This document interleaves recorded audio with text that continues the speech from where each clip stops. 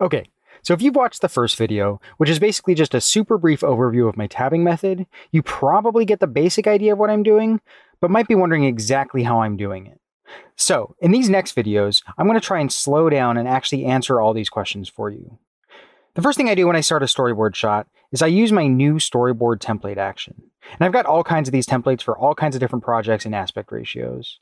And depending on the needs of the project I'm on, I'll set the relevant aspect ratio to my normal hotkey, which is F5. You can choose whatever hotkey you're comfortable with, but F5 works for me. All right, let me just draw my first panel. First, I'm going to draw my background grid.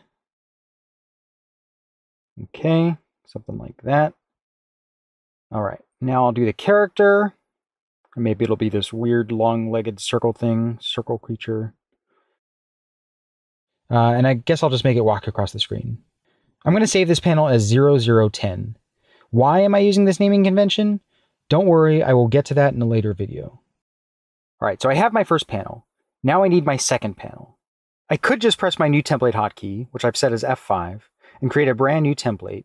But if I do that, I'd lose the background I've already drawn and the drawing of the creature I already did, and I want to use that as an onion skin.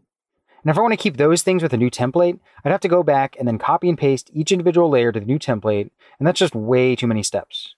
So instead, I'm going to use the duplicate image option in the image menu. And as you can see, I've also given the duplicate image item a hotkey assignment, which is F8. I'm going to plan ahead a little more with my panel naming and name this panel 0020. Doing all that made an exact clone of this panel. You can see I'm going back and forth between these two panels, and they are the exact same. This way I can take the drawing of the creature that I've already done and turn it into an onion skin. To do that, I've made an action that turns the opacity of whatever layer I'm on down to 12%. I'd also recommend giving that onion skin action a hotkey, just because you'll be using it all the time. I've set mine to F12. Now that I've got a new panel with an onion skin, I can just press Command-Shift-N to make a new layer, and I can draw the next pose of this weird creature over the onion skin. Once I'm satisfied with that second pose, I select the onion skin layer and delete it. And by the way, the hotkey to select the above layer is Alt-Right bracket, and the hotkey to select the below layer is Alt-Left bracket. So let me repeat this whole process one more time as I make a third panel. I press my duplicate image hotkey, which I've set at F8. I name my new panel 0030. I select my previous drawing layer, set the opacity to 12%, create a new layer over that. Now I draw my third pose.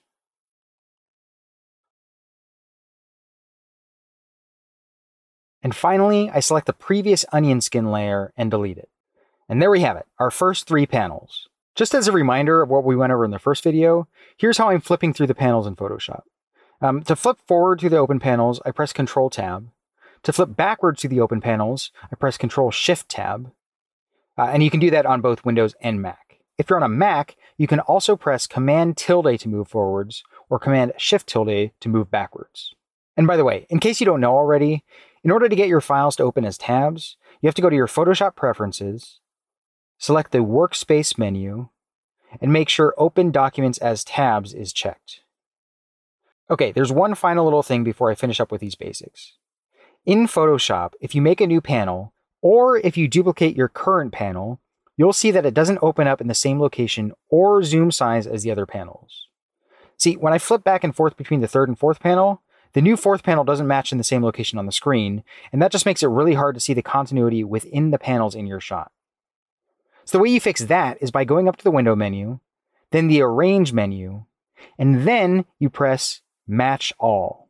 Match All will take the zoom, the location, and the rotation of whatever panel you're looking at, and it'll match all the other panels with that one. So assuming the other open files are the same size and resolution, they should all line up perfectly with each other. And I've even set a custom hotkey for Match All. I've chosen F2, and I would definitely recommend choosing one for yourself because you're going to be using it all the time if you use this method.